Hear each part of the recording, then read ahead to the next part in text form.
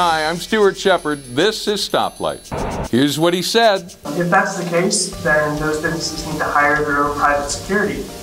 I think those businesses need to have a pail for water to put out their own fire.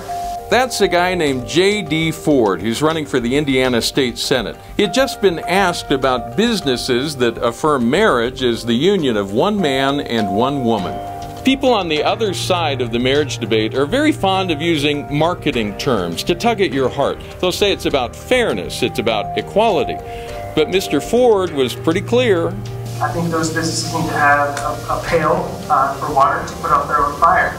For the purposes of this commentary, we'll just call it the Ford Let It Burn doctrine. If you're a wedding photographer who actually celebrates marriages that actually are what marriage is, then those businesses need to hire their own private security.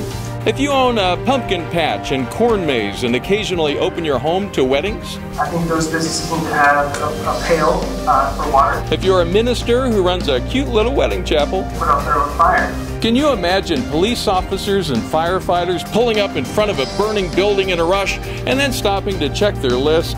Oh, not that one, O'Leary. It's on the Ford list. We'll just put it on YouTube as an example. And what if the Let It Burn doctrine should ever take hold? Does your church share a biblical view of marriage? Oh, you go to that church. Where exactly do you live? So when you hear someone use words like fairness and equality, remember to ask whether that includes Christians like you, and then go vote.